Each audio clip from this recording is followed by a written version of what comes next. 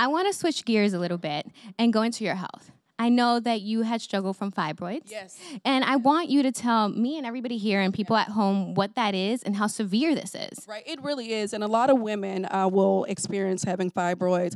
Every 1 in 4 Caucasian women and every 1 in 3 African American women would experience. So it's about 70% of women overall will experience fibroids. And what it is a overgrowth of smooth muscle tissue, often on the uterus or around the uterus, right? So I had I think maybe 10 of them or 7 or 10 of them, but I know I had 2 of them that were like the size of grapefruits, right? Wow. And I could remember, and these are some of the symptoms, ladies, like you might have heavy bleeding. It may be for an elongated period of time. You may have lower abdomen pain, back pains. I had frequent urination because I had one actually sitting on my bladder so much that if I would try to hold my urine, it would just like literally, I would be in pain. Like needles were just sticking me.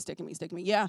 So it can be a bit stressful. That is, to say the least. Yeah.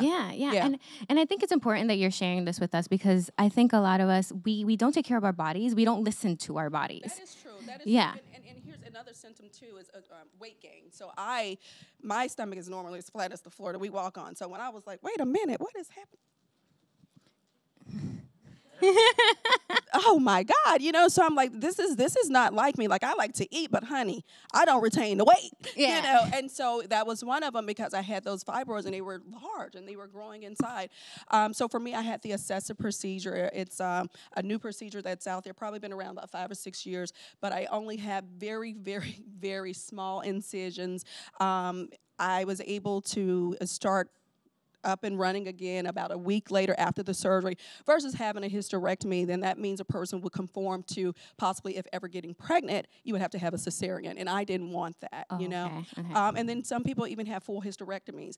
I know a young girl who was every bit of 26 years old, never had children, and her doctor offered a hysterectomy. I don't understand why, but I do want to encourage women to go out there, pay attention to your bodies, listen to your bodies. I know I'm the type of person, I'm always busy. I'll just go.